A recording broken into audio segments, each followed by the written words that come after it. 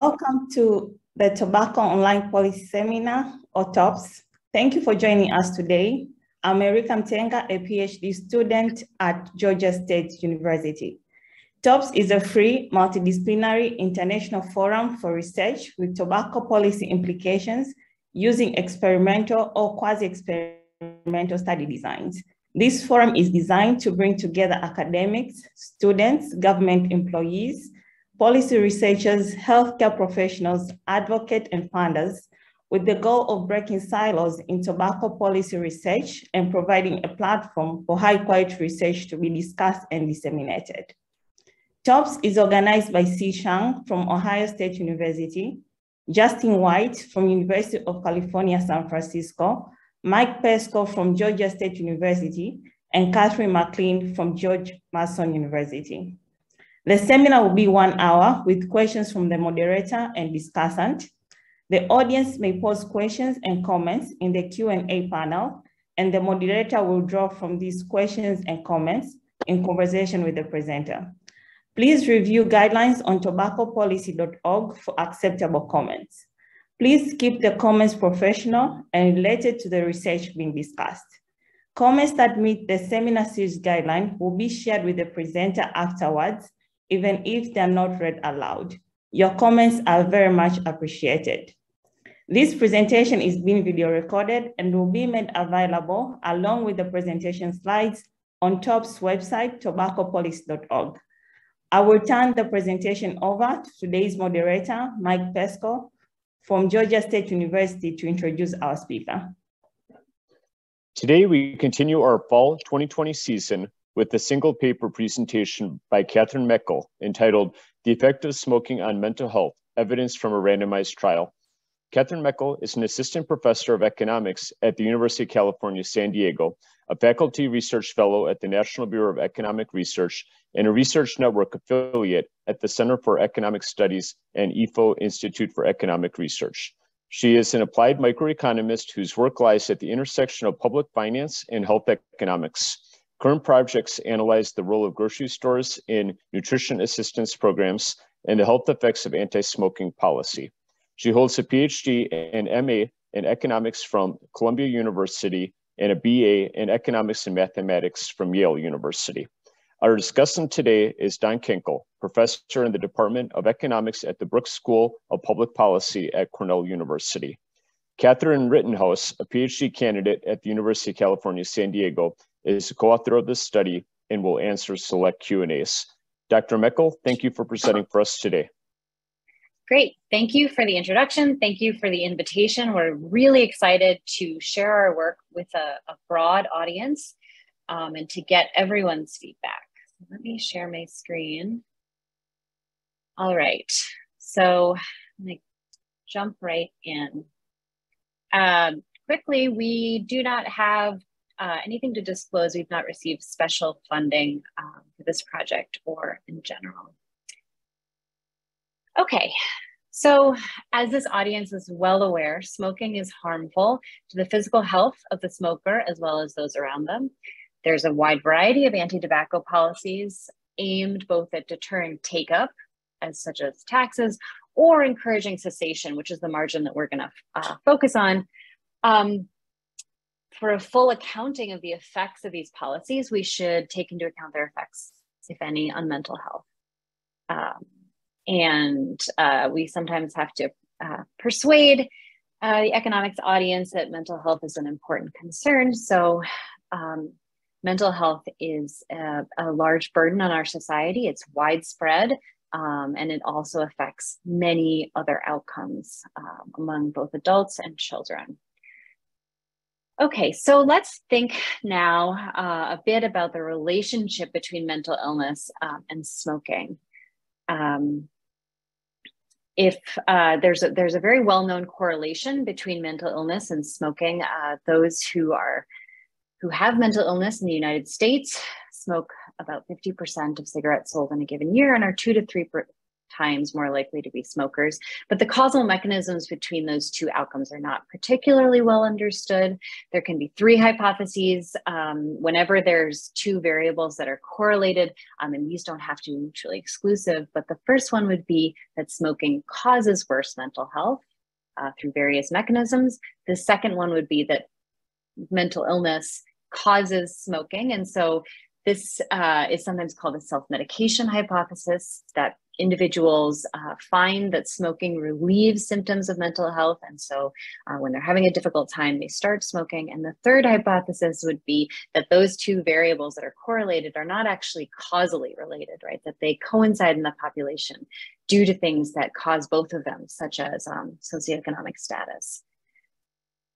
To briefly review the evidence, very briefly review, on the effects of nicotine per se, because there are other effects of smoking that could affect mental health. So the effects of nicotine on mental health.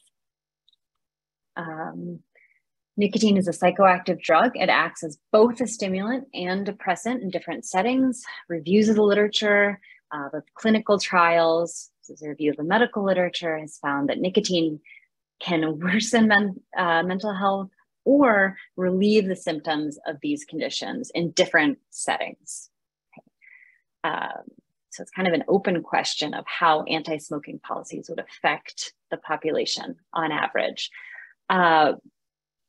As for this self-medication hypothesis, there's some evidence for it in that teenagers have been found to initiate smoking after stressful events, and that smokers consistently report that smoking improves their mood, although they may be conflating true effects of nicotine on the effects of withdrawal. There can be also mechanisms that are unrelated to nicotine in terms of how smoking affects mental health. So if behavioral changes accompanies the initiation of smoking, if you start drinking more or drinking less, if it changes your social network, or if smokers become depressed, for example, due to a decline in their physical health from smoking, those are things outside of nicotine that can affect mental health through. And so in order to untangle all of these different mechanisms, or at least some of them, well, to untangle all of them, but then we are only going to be able to speak to them in a specific setting, we really need what we call in economics exogenous variation to estimate causal effects. We need a treatment group of smokers or people who are quitting smoking that is identical on all characteristics to a group that continues smoking, okay? Because there are different mechanisms through which those groups can be very different in ways that affect mental health, okay? So that brings me, just checking how I'm doing on time, okay. So that brings me to our setting, our data.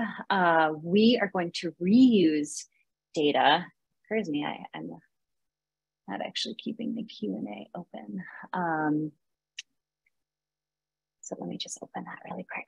Okay, so we are reusing data from the lung health study, which is a study that was initiated in the late 1980s. I will talk about it in detail. The goal of this study was to, I said I was going to try to answer questions during while I was speaking, but Catherine, I'm thinking maybe Katherine, my co-author, it might be more helpful given the pace if you try to take on most of those questions. So, okay. So let me get back to the lung health study. So the goal of the lung health study was to study the effects of a prescription inhaler in particular. And since we have a medical audience, I've written down, it's a methacholine bronchodilator on delaying COPD. So they took a large sample of somewhat heavy smokers, I think 1.5 packs per day, in middle age who were at risk for COPD, and they wanted to know if pairing cessation with a prescription inhaler could delay the onset of COPD. This was already known that quitting smoking, cessation, is effective in delaying COPD. So this was kind of like, can we further delay COPD? Which I believe that once you're at risk for is kind of inevitable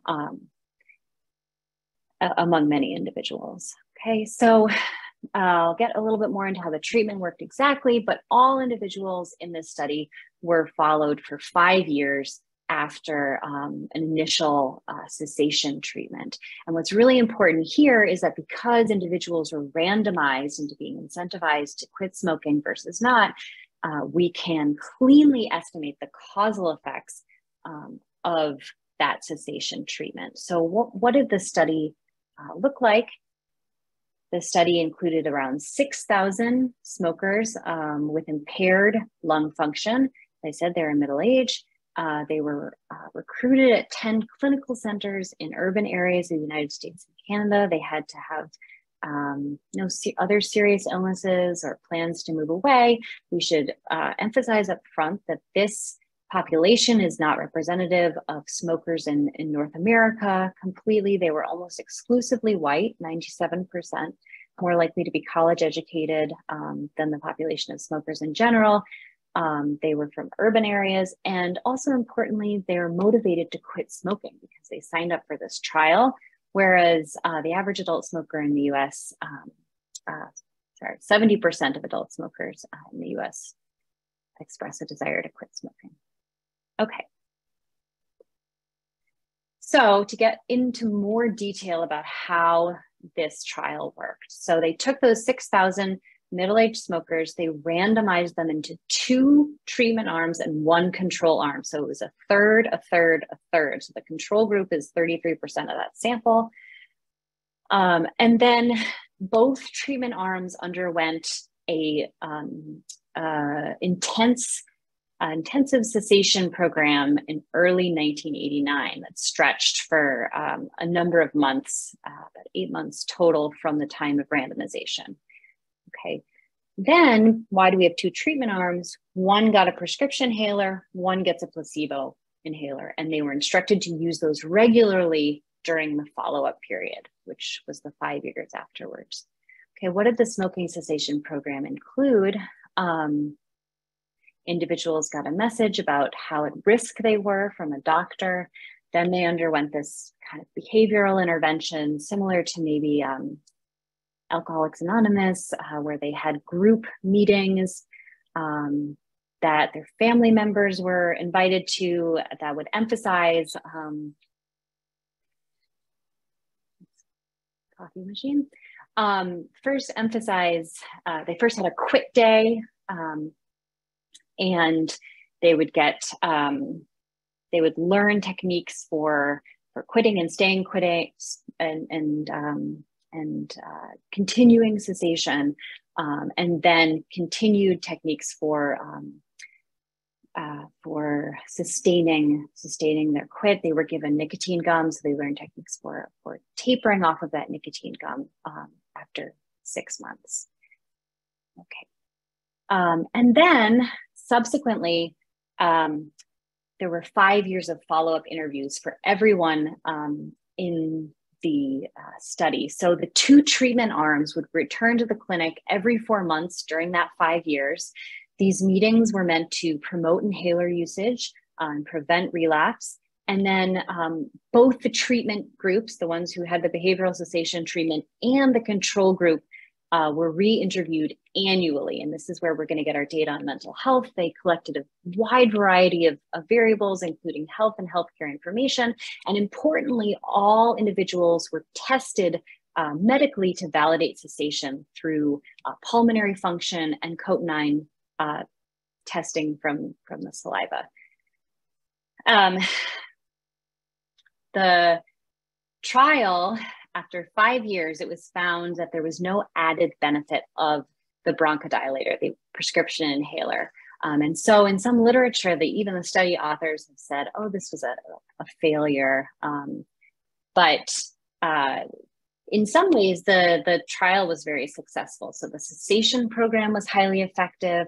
At the end of 5 years, 22% of individuals in the treatment group had quit and sustained that quit for all 5 years versus only 5% in the control group. There's relatively low attrition. They consistently collected a variety of measures that we can then use to look at, the causal effects of the cessation program on those measures in a long and short-term way.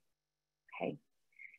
And briefly, and we discuss this in more detail in the paper, there's a variety of different studies that look at the causal effects of assignment to the treatment. They find improved health, reduced mortality, and some other studies have looked at, like we do, measures collected during the 5 years of follow-up interviews that were not direct outcomes for the study. So they found that individuals in the treatment group were a bit heavier and that their spouses were more likely to quit smoking. And I'm going to take a break now to chat a bit with Professor Meckel.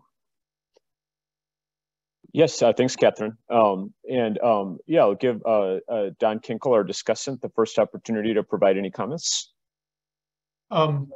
You know, I don't have too much. It's a really nice, clear presentation so far. I did want to kind of follow up on the timing. I didn't quite get it. So the intervention was in early '89, and the first follow. Well, what I'm focusing in on kind of is that they also were allowed to have. They got 6 months of nicotine gum, and the first follow up was, I guess, in early 1990. Yeah, so I don't have the exact dates right now at the top of my head. Basically, the way that it worked is, when I say first annual interview, that was from the time of randomization, and there were like 4 months of orientation. Then there was the behavioral intervention, and then the nicotine gum lasted for 2 months after the behavioral intervention. And then the first annual interview happened, I think, 2 months after that. So that's the approximate timing. And so we think. I mean, the reason I raised it was because I was wondering if these people could, you later on, you look at the short run effects and you note some maybe withdrawal effects. I'm wondering if some of them could still have been on the nicotine gum. I mean, at that time, nicotine gum was by prescription still. So I don't know if they've gotten a renewal or not. That's really great to know. So I think it was. It changed somewhere in the 90s. Yeah, so they didn't have that initial 6 months of nicotine gum. They were supposed to taper off. That was supposed to be something that they didn't use long term. But then in the annual interviews, they were, or in the 4 month follow-ups, there were techniques used to increase cessation success. And I don't want to say something incorrect. That may have included another prescription for nicotine gum. We have looked, though, at nicotine gum as kind of a first stage outcome and found that it is, that usage is much lower in the treatment group than the control group. So we think overall nicotine definitely is lower in the treatment group. Okay, that clears it up. Thanks. Okay, and your co-author has kept the Q&A cleared, so I think you can proceed with your presentation. And audience, please continue to add any questions that you have for Katherine, and we can address them at designated pauses during the presentation. Okay, great. Okay, so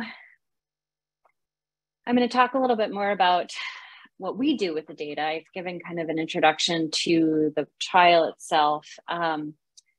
There were these, among the many measures that were collected during the follow-up interviews, so these annual interviews that included both the treatment and control group, they asked about people's mental health.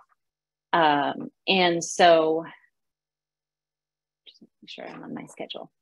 Okay, so at each of these annual interviews, they asked the following question: indicate the extent to which you've been troubled in the last 4 months by any of the following conditions. Severe, and they were supposed to give the extent, they were supposed to give one of these answers. So severe, moderate, mild, or not at all. And we assign these numbers that are in parentheses. So it's severe, we would give a 3, moderate 2, mild 1, not at all 0. The conditions, then the mental conditions, are irritability, insomnia, mood changes, nervousness, and psychological illness. These are the only questions that were asked in the follow-up interviews about their mental state. Okay, we're gonna create from those conditions a distress scale is what we're gonna call it. We sum across the scores across the 5 conditions for an individual I in follow-up year T, right, where there's 5 follow-up years. And so if people said not at all for everything except for irritability and insomnia, and they gave those 2 a mild, they would get a score of 2. And let's say that happened in year 1. They would get a score of 2 in year 1. Our second measure is going to focus on kind of the severe distress only, and that's going to be the share of conditions out of the 5 for which I indicate severe in year T, I being a participant. So 2/5 if you say I am having severe insomnia and mood changes, and for all the other ones you say, you know, not at all, mild or moderate. The other measures that are related to mental health have to do with prescription drug usage. So at each annual interview, the participants were requested to bring in the bottles for any prescription drugs that they were taking. And these questions were particularly relating to prescription drugs that did not have to do with lung or cardiac health. That was a separate set of questions.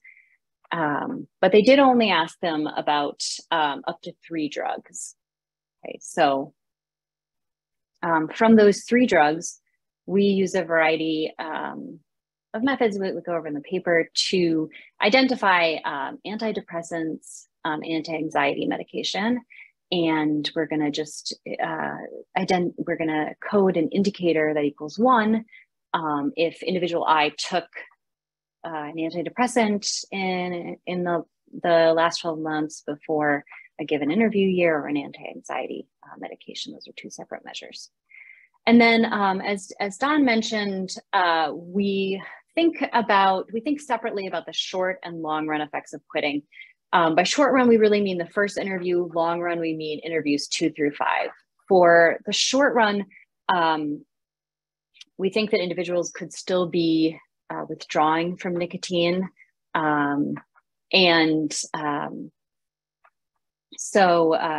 Because as mentioned, they will have quit relatively recently, but more importantly, the nicotine gum that they were given would have run out 2 months before this interview, okay, in the first annual interview. Okay, so for each outcome Y, so the Y outcomes that we just went over, which are the distress scale, the share of severe conditions, and then the 2 indicators for taking an anti-anxiety or anti-depression medication, which are specific to each interview year. We're going to define the short run outcome to just be that outcome in year 1, follow-up interview year 1, and the long run to be the average of the outcome from years 2 through 5. Okay, and it'll be clear when I show you the results, which short run versus long run we're looking at.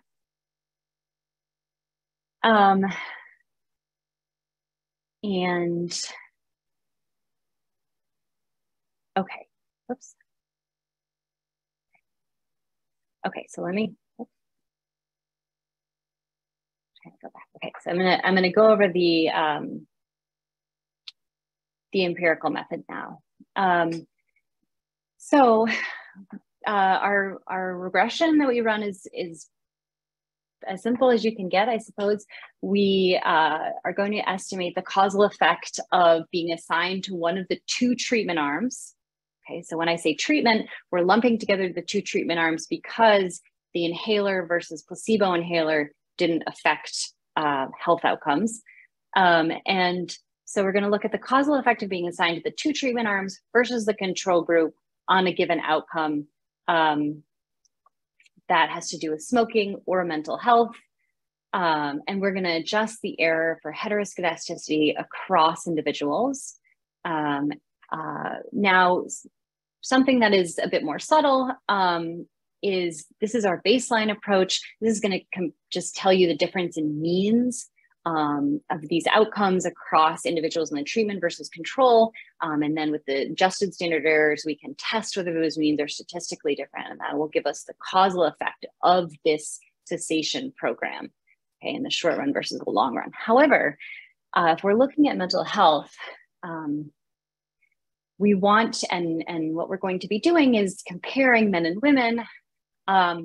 We want to be able to scale our effects on mental health to any differences in treatment effects on smoking for men and women. So if we find that, for example, in the long run, women are much better off and men are only a little bit better off, that could be due to different effects of smoking on mental health across genders, or it could be due to different treatment effects on smoking across men and women. So if men quit, we're much less likely to quit than women. That could explain that difference. And so what we're going to do is we're going to use a instrumental variables approach and scale the treatment effects on mental health to the first stage effects across men and women on the number of cigarettes, the reduction in the number of cigarettes in the short and long term. Why do we use cigarettes versus something like whether or not you are smoking? Well, we find evidence that the treatment affects both the extensive and the intensive margin of smoking. So the extensive margin would be, do you smoke or not? And then the intensive margin would be among individuals who are still smoking, do they smoke fewer cigarettes? The answer is yes. And so we want to scale really to the underlying change in perhaps the amount of nicotine that people are taking in. Okay. So as I said, due to randomization, we can say that the assignment of treatment is independent of any differences between the treatment and control group. For example, baseline differences in mental health that would cause selection into smoking, or other characteristics that vary across smokers that confound the correlational differences in mental health between smokers and non-smokers that we talked about above. Okay. Make sure I'm in the schedule. Good. Okay. So before I get into the results, I'm going to talk a little bit about heterogeneity that we look at by gender and why we do that. And there's existing evidence, not from us, but from medical studies, clinical trials, and imaging studies, as well as survey evidence that smoking behavior and the effects in particular of smoking and nicotine on the brain vary across genders. So just in terms of behavior, men are historically more likely to smoke than women in every year, in every cohort, in every state. And this is shown really nicely by this study by Holford from Yale et al. And then there's some medical evidence that smoking activates male smokers' reward pathways more than those of female smokers. And then if you look at, there was a really nice study that incorporated the use of a placebo cigarette without nicotine to try to understand if that effect was driven by nicotine or just something about the act of smoking. You know, just that reminds you of being happy or something. And they found that the effect was specifically tied to nicotine, this difference in genders. And so we're going to estimate effects separately for men and women. And I think that's where my second break is. So I'm happy to answer more questions or further discuss this setup for our study. Okay. I think that, again, your co-author is keeping the Q&A clear, but feel free to return to that if you'd like to answer anything. But to start off with, let's go to our discussant, Don Kinkel. Yeah, first of all, I think that's again, really very clear presentation, everything very interesting. I was really intrigued to learn about the nicotine differences between men and women, partly because there's a new proposal out, or pending to be released, about these very low nicotine cigarettes. And that's one, really innovative way that the FDA says it's going to release a standard that would reduce nicotine content down to about 5% of what it is currently. And if it'd be really interesting if that has differential effects by gender, but that's just sort of a comment, not really a question for you. Yeah, no, I hadn't actually read about that. That's really interesting. If kind of for women, it's more about the social act and right. Yeah, I mean, I think to a lot of us who think about the nicotine addiction as the problem, this idea of these very low nicotine cigarettes seems kind of crazy, frankly. But you know, right. if there are more people that are actually just you know, again, the habit. So I had one. I wanted to circle back to one comment from the Q&A that raised a question in my mind. There's a comment in the Q&A about ADHD, and I was wondering. It doesn't look to me like the psychological distress scale you have would capture ADHD very well, or what do you think? Yeah, maybe. So I'm not, you know, I'm obviously not a medical practitioner, but from the little I know about ADHD, perhaps the only thing that would be related would be irritability, I think. It might be ADD, I might be mixing them up. But focus is not one of the yeah. Interestingly, we're kind of considering thinking about more of the outcomes that are measured. So we do actually have pretty detailed labor market measures. We know hours. When I say pretty detailed, my assumption was it was going to be employed versus not. But we know like approximate hours.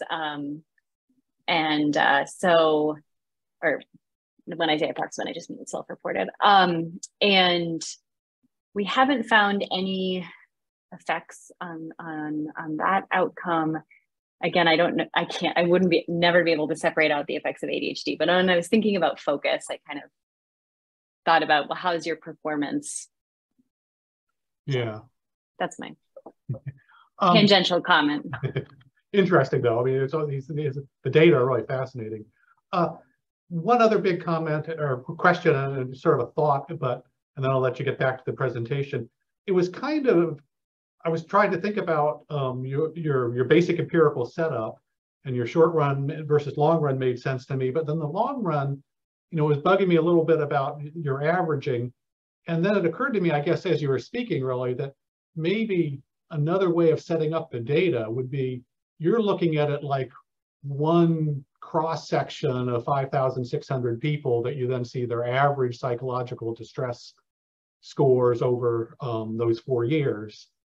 You could think of this as a short little panel of 5 observations per person, and then you could do something like put in an individual fixed effect to capture the unchanging part of their psychological distress, or maybe better, maybe their baseline psychology, something like that. Yeah, that's a really good point. So in the paper, in the appendix, or I think on the updated one, we've done this recently, we do like look at the time path and exactly what you're saying. Like we can create a panel, we can look at, you know, if this is kind of a long-term effect. I mean, I don't know exactly what mechanisms we would expect, but we do see at least the increase in mental health, the improvement for women kind of occurring gradually over time. Right now, we're not really powered to detect differences across years, but it does occur to me that if we put in individual fixed effects, that might help with the power, because that would be like, you know, controlling for fixed characteristics. And so I also think those graphs are very easy to understand, you know, visually. We don't have a lot of visual evidence currently in the paper, so. You know, I like the dynamic effects in the appendix. That I did see those results. They're good. Okay. It's the idea maybe of adding that individual fixed effect. Individual fixed effect, yeah. That I think could potentially also really help with the power and separating out, individual versus like fixed. Okay, those are the only questions I had right now. Okay. Katherine, there are 2 questions in the Q&A. Sure. This is from Monica Adeza. Can some of the effect on mental health for women attributed to weight gain that occurs when one tries to quit smoking? Some people use smoking as a way to lose weight. Yeah, so we find this improvement in mental health for women. So I would think if they're, I don't actually remember from the paper by Courtmanch and co-authors if the effects are different across men and women. I actually I'm not sure that they tested that. But maybe from your comment, it would seem that would be like going in the opposite direction. Like if they're gaining weight, they might be a little bit more depressed. What's interesting is women are much more likely to relapse. Maybe I shouldn't say much, but they're more likely to relapse throughout the 5 years than men. And that's confusing to us because we see these improvements in mental health for women. So that might be a channel for why they're more likely to relapse. Okay. Another question, was any research done or data examined during the NRT phase to detect whether nicotine could be separated from smoking? If there were any indication that smoking might have effects that nicotine alone does not? I'm so sorry. I'm not sure exactly what's meant by NRT. Like the nicotine replacement therapy. Oh, nicotine replacement therapy. Okay. I don't believe so. But I think that's kind of a question that this study can't address, but I think is one of central importance for policy. Okay, that clears the Q&A. So please proceed with your presentation. Okay, great. All right, so now we get to the results with 8 minutes left. So I'm going to talk first about, although this has been shown in other studies, we're going to talk a little bit about how this trial was effective at reducing smoking, and in particular in sustained quitting, which is quitting in the initial behavioral intervention and then sustaining cessation throughout all 5 years. And I will remind you that at each annual interview, cessation was medically validated through pulmonary testing and salivary cotinine testing. So if we go to a table, what I'm showing you here are treatment effects. So this, for example, 0.17 is our coefficient estimate of beta. Then we have our standard error, and then we have our p-value of whether the effect is differentiable from 0. And the sample here includes pooled. When I say all, I mean both men and women. And then I'm going to show you effects separately for men and women. So, and I forgot to say, so we're going to look at long run effects first and then short run effects. Okay, so that's just how this is set up, at least for now. So remember, the long run effects are outcomes that are averaged over years 2 through 5. The only exception is when I talk about sustained quit, which is only a long run outcome. That is an outcome that says that I have quit in the initial intervention and sustained that quit through all 5 years. Whereas current quit says, did I quit in a given year as validated by the medical testing? And then, so for the long run version, which I'm showing you here, the outcome is averaging whether you currently quit over years 2 through 5. And what's the difference between sustained quit and current quit? Well, there's relapsing, right? So what we take away from the effects in columns 1 and 2 is that there was a large increase in sustained quitting, 17 percentage points, over, by comparison, in the control arm, 5% of that control arm having quit. And why are any of those individuals quitting since they didn't receive any help? Well, we know that smoking is going down over time, over the 90s, and then also because these are people who are getting older and are facing disease risk. Maybe that's one reason why they're more likely to quit over time. But the effect is about 300% increase for the treatment. If we compare the magnitude of the sustained quit to the current quit, what that tells us is that most of the quitting behavior occurred through these sustained quits. So the intervention was really effective at increasing sustained quitting behavior, because this effect is about 90% of the current quitting effect. And the sustained quits are always going to be a subset of current quits because people can relapse and have quit 1 year and then not quit another year. Okay, so we're going to think about the mechanisms for our mental health effects that's occurring through quitting and sustaining quit. And then I already said it, but we look at cigarettes also as a third measure of smoking, because even if you quit, even if you don't quit, the treatment may have reduced the number of cigarettes that you smoke. Okay, and that is kind of what we find. If we do a back of the envelope calculation, so people were smoking about a pack and a half per day, and 21 cigarettes. And sorry, what we get if we say, okay, well, let's take that pack and a half and let's multiply that by the rate at which people are quitting, we would see on average a decrease of 4 cigarettes per day.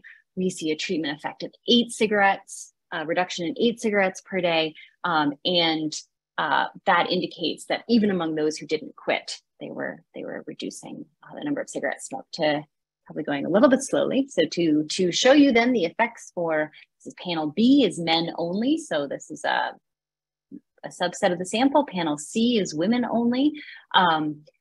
Basically, what we can take away by comparing their quitting behavior is that the treatment was more effective for men versus women. They're more likely to sustain quit. Their current quit rate is higher.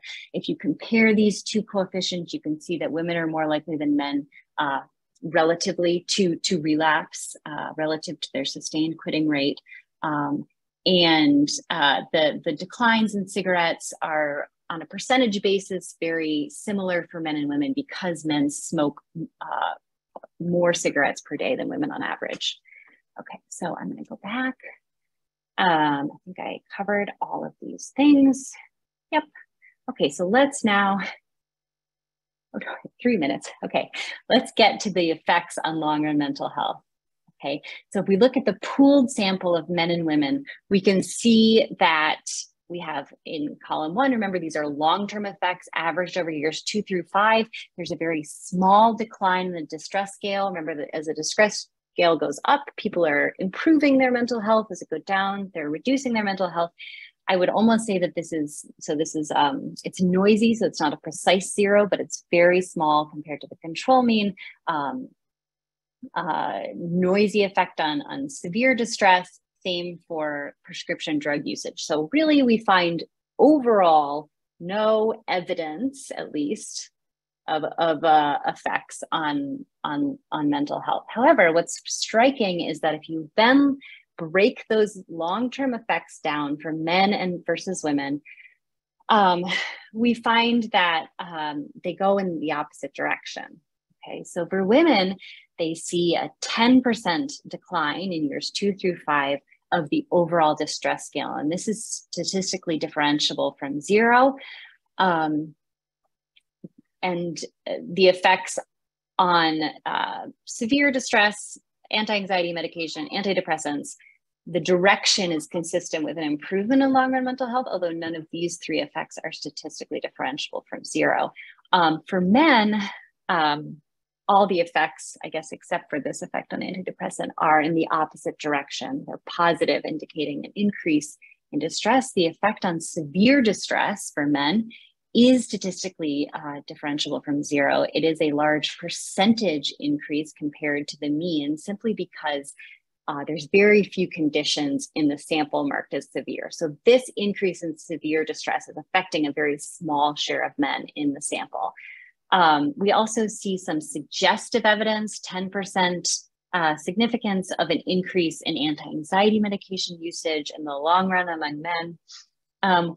What's interesting is, although we cannot differentiate the overall effect for men from 0, when we estimate our IV estimates, what we get from that, this is what I'm showing at the bottom, is that I'll just say what it means, the difference in effects for men and women is statistically differentiable, scaled to their decrease in smoking. Okay, so we can say then that women experience improvements in mental health and that men do not experience those same improvements. Okay, and we can also say that for a small share of men, distress increases. Okay, make sure I said all this. So here we look at, apologize, it's a little small. So we look at, we're going to break down the distress scale into its components. Saying that distress increases 10% doesn't tell us a lot, other than that it's the effect of the magnitude of the effect seems to be important. So remember, we had these 5 components. And what we find is that the decrease in distress for women is driven by decreases, sizable decreases, especially in insomnia, but also in nervousness, and a somewhat noisy decrease in irritation, but we really don't see anything on moodiness and psychological illness for whatever that's worth. For men, the effects are almost all positive, and so you can really see the contrast, and noisy, and approximately equal to 0. So I meant to say. Okay. So as I was saying, for women, the incidence of insomnia goes down 18% and 13% in the treatment group versus the control group. Okay. Okay, so moving on. If we look at the likelihood, I'm going to go through this quickly and not show you the table because I'm already at my 9:45. Just take a few minutes. If we look at this is actually some stuff I've already said. So to summarize, women's mental health improved through reductions in insomnia and nervousness. What's interesting is that for women, we don't find a change in the use of psychological drugs at all. Those effects are really small, or at least we don't find evidence of that. So we don't think that these improvements were accomplished through the use of medication. Okay, so they weren't more likely to take medications that might have helped their mental health. Okay, for men, there's comparatively worse effects on mental health, and there's no decline overall, but a small increase in severe disturbances, as I said. Now, to quickly run through the short run effects, they're in stark contrast for women. For both women and men, we find that the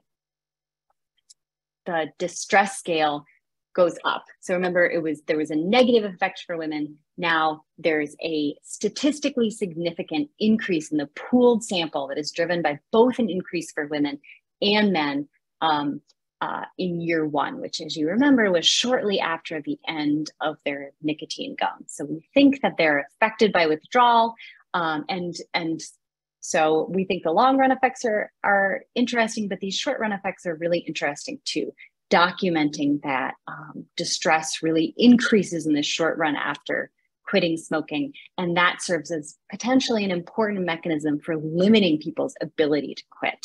Okay. And again, in the pooled sample driven by both increases for women and men, severe distress goes up. And it's a large percentage increase, but the overall share of people who indicate severe distress is very small. So it affects a small number of people. In this case, we can't differentiate between the effects for men and women. They're very similar, right? They're not going in opposite directions. And so both men and women experience this increase in distress in the short run. And I will now conclude by revisiting our 3 hypotheses: smoking causing mental health, smoking causing poor mental health causing selection into smoking, or no causal relationship. What we find is that women experience longer mental health gains. This could be interpreted as evidence in favor of hypothesis 1, right? That smoking is exacerbating or causing new mental illness for women, and that quitting in the long run leads them to find improvements in mental health. This small increase in severe disturbances for men could be evidence, could be interpreted as evidence for hypothesis 2, that among a small share of male smokers, those who are prone to severe disturbances select into smoking, and that those severe disturbances reappear after quitting. Again, this is suggestive interpretations. And so I will just conclude from a policy perspective that policies that aim to reduce cigarette consumption may have mental health benefits for women, whereas cessation policies paired with mental health supports may be complementary for men, and also in the short run and helping people get through quitting. You know, we can't necessarily speak to e-cigarettes, but if these effects that we're showing are due to the use of nicotine, then they may apply also to people who are quitting e-cigarettes. And that's it. I'm sorry for running over time. No problem. I think we're right on schedule. So let's have any questions or comments from Don. Yeah. Again, I really enjoyed the paper and the talk. I had a couple of sort of mainly overarching comments. I mean, one was I won't be reminded to say, you know, how much I like seeing papers about smoking cessation as well as other aspects of smoking, because in the policy world and sometimes therefore in the academic world, you know, people really get sort of very focused on youth smoking and smoking initiation. But it's really important to remember that there's, you know, 30 million or more current smokers, and that when they quit, they can improve their health. And so, you know, it's a really important margin to look at. So I wanted to first, you know, sort of compliment the researchers on that. And the other, you know, another aspect of the big picture that I wanted to be sure to say how much I liked is, you know, this analysis of this reanalysis of RCT data. But, you know, here, unlike, you know, medical researchers, not just trying to figure out an outcome, but what's so nice here is that they're using this data from this clinical trial to shed light on this big social science question of why is mental health associated with smoking? Is it just an association with no causality, or which way does the causality go? And so I think that's a real contribution that makes this into a social science and an economics paper, not just a clinical trial paper. With that said, I will mention that there is an important caveat that sort of came out, but I wanted to be sure to emphasize it, that if you look at the data on mental health and smoking, and especially some of the self-medication, a lot of that these days, I think a lot of people are kind of focusing in on kind of these hardcore smokers, many of whom have pretty severe mental illness, you know, schizophrenia and other chronic problems and you know, very high rates of smoking among them. And so I think when some of us hear smoking and mental illness, we think about that population. This is a different population, clearly. I mean, it's actually struck me as a kind of a remarkably healthy, mentally healthy population. Not too many problems, not too much use of the prescription drugs, even Prozac. I mean, this was 90s. I thought everybody was on Prozac in the 1990s. But I know it's.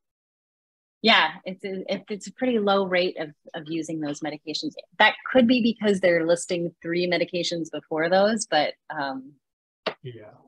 severe distress is rare. So yeah, which is it's good, but it's just important. I mean, good for them and good and very interesting to see these things. I mean, the other thoughts I had, I guess, were a lot to try to think more as an economist. I know, you know, this is an interdisciplinary group, so not everybody will, you know, be as interested in these questions as I am. But I mean, one place to start, I'll start by mentioning, is that some of us who have talked about doing cost-benefit analysis of smoking interventions have talked about the importance of including withdrawal cost in the cost. I mean, this is something that when a policy induces smokers to quit, they're going to go through the psychological distress. And that previous work by Chuck Kordemosh says a bunch of them are going to gain weight, and you know, all these are things that, you know, they know by no means do they outweigh the benefits, the health benefits, but they are important immediate cost.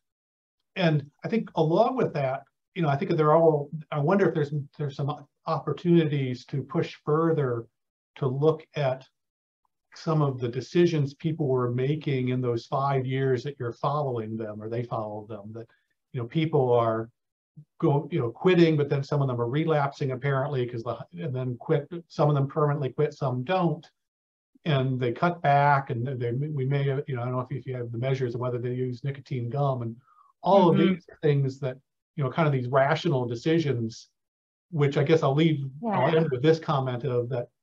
You know, I really kind of like the 2-stage least squares models. and it got me thinking about something a lot of times actually I have a little hard time thinking all the way through about what exactly you're estimating here. I mean, obviously, when you're doing the kind of reduced form models, you're getting an intent to treat, just whether or not people are get this treatment or not. Other than that, I mean, you're in your two-stage least squares models, you're estimating a local average treatment effect of the people that were induced by the treatment to change their smoking behavior. Yeah. And then there's also this question about like the effect of the treatment on the treated. And that I think brings in more economics about, sort of who's deciding to sort of, it's a little bit different than the treatment. It's not taking up the treatment, but it's responding to the treatment in response to the intervention. But, who is actually quitting because of that intervention? And that you could think of more as an economics question and not just a sort of a clinical trial question. But I think that I think feel free to react. And then I don't think I have too much more to say. Well, I don't know that I have,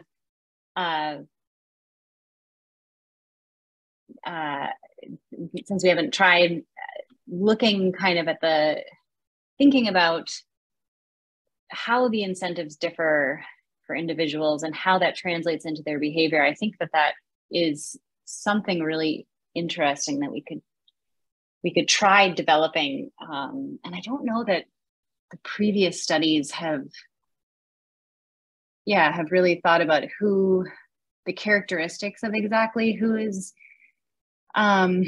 relapsing or responding to treatment and potentially how that varies with their like baseline mental health. So I think there's a lot of work that could be done there. I think I'm just broadly agreeing with you, and thank you for sparking some of this way of thinking about it. I'll just sort of maybe underline the fact that you actually have a pretty big sample for 5 years. We do. Of people. And, yes. A lot of us have looked at cessation, but kind of in cross sections, and so you don't really know how long they've been quit, or you don't get to see. We all know there's relapse and re-quitting and things, but most of us haven't been able to study that very well. Yeah, the short run versus long run is definitely something. Is a margin that well, obviously we're already looking at it, but kind of thinking about how that relates to the behavioral decisions that are going on, how that relates to a model of smoking behavior, I think is something we could definitely push on. And so thank you for bringing that up. It's actually not a comment we've really received, although we've only presented it once before, but seems pretty central. So. Okay. Thank you, Don. There's one question in the Q&A, Katherine, so I will read it aloud. It's from Deb Messina. Thank you for focusing on the people who are attempting to quit smoking. In the lung health study, the combination of the highly intensive intervention program, the strong emphasis on long-term nicotine replacement therapy usage, and regular personalized contact over the 5-year study resulted in the high quit rate shown. When lung health study 1 began, we only had access to nicotine gum. Over the course of the study, nicotine patches also became available. Okay, here's the question. Do you see any implications for extended use of nicotine replacement therapy and or nicotine products such as e-cigarettes with respect to mental health among people who are quitting conventional cigarettes? Yeah, this is a great question. So I think we should probably bring back, because this is my answer is 2 parts. The first one is we should probably bring back the measures of how, kind of trying to get at a holistic measure of how overall nicotine use changed during the trial. So as you said, they had access to nicotine patches, but they did ask them in later years questions about nicotine gum. Now, we haven't tried to translate that into a measure of overall nicotine consumption. We've just shown that if you add, like if you do an indicator for are people smoking or do they use nicotine gum, and then the other tobacco measures are like very rare. They ask them, do you use snuff? And we find that an indicator for kind of like any nicotine intake is very affected by the treatment. That's not exactly your question though, but I wanted to say that. I think that when I've talked to some people who think about e-cigarettes and the cost benefit analysis, they're surprised that potentially just the nicotine delivery. So we often think about the harms of smoking as coming through the combustion in cigarettes. And when you think about, switching to e-cigarettes, we think about that as potentially a positive for someone who's already smoking. But I think one interpretation of our findings is that the nicotine itself has deleterious effects on women's mental health, but I hesitate to make that statement very strongly without having thought about that, the extent to which we can really hammer home that statement. And yeah, it depends on if you think. So one way of answering that is we've looked at other margins of behavioral change. We don't find any effects on alcohol usage. We don't find any effects on the usage of other prescription drugs. We don't find any effects on, because there are these different effects of smoking that could have nothing to do with nicotine. And sorry, that's a really long-winded answer, but I'm just trying to think about. That's okay. Yeah. Great. Okay, Erica will take us out the door. Thanks for a great presentation. Thanks so much, everyone. I really appreciate it. Happy to answer additional things on email. We are out of time. Thank you to our presenter, moderator, and discussant. Finally, thank you to the audience of 185 people for your participation. Have a top-notch weekend.